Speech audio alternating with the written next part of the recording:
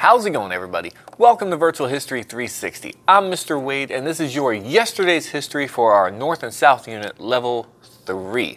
Now, Level 3 says I can identify the compromises that delayed the war. We're talking about the Civil War, obviously. We're talking about the three big compromises: the Missouri Compromise, the Compromise of 1850, and the Kansas-Nebraska Act. Okay, so let's just break down those three compromises. First, we have the Missouri Compromise of 1820, which basically kept the tie between slave and free states in the Senate. All right, where there was 11 free states and 11 slave states, Missouri wanted to be admitted as a slave state. To keep that tie, the compromise was that Maine would be admitted at the same time so that the Senate would be balanced, and then they would draw a line that said no slavery north, slavery allowed south. That's going to come back in a big deal when we get to the Compromise of 1850, okay? So what are we going to do with the new land? Divide it along the 3630 line of latitude, okay?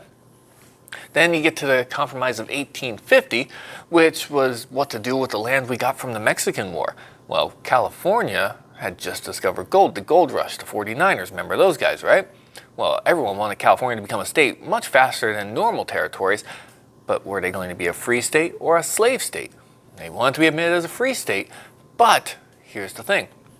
Slave states said that would mess up the Missouri Compromise. So what did they do? They said California is a free state, but slavery cannot be forbidden in the other territories gained by Mexico. And then there's the Fugitive Slave Law that came as a part, the Fugitive Slave Act that was a part of this. You have the abolition of the slave trade in Washington, D.C. I gotta speak carefully, make sure I say the right thing. Not slavery, but the slave trade was abolished in Washington, D.C. There was a lot that came about of the Compromise of 1850, all right? Then you have the Kansas-Nebraska Act, and this is Stephen A. Douglas saying, hey, what can we do to get that transcontinental railroad? Let's get it in the South, or let's get it through Illinois, where his home state, excuse me.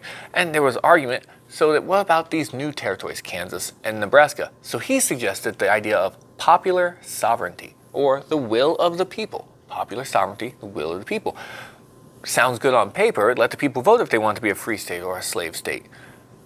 Election was a little rough, and we had the border ruffians, and you had the Jayhawkers coming in, and you had pro-slavery and anti-slavery people flooding into Kansas to try and sway the election.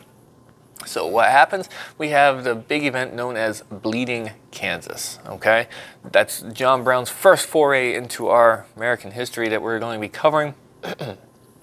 But yes, there was a very violent time in Kansas between the pro-slavery and anti-slavery. We'll leave it at that, okay? You also have Charles Sumner being beaten by Preston Brooks in the Senate. Can you imagine one senator beating another senator?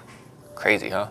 So yeah, those are the three big compromises. So I'm going to ask, which compromise do you think had the biggest impact in delaying the Civil War, okay? Not just biggest impact, but biggest impact in delaying the Civil War. Missouri, Compromise of 1850, or the Kansas-Nebraska Act? That's your bell work. Go ahead and answer that. Be awesome. And for Virtual History 360, I'm Mr. Wade. I'll see you next time.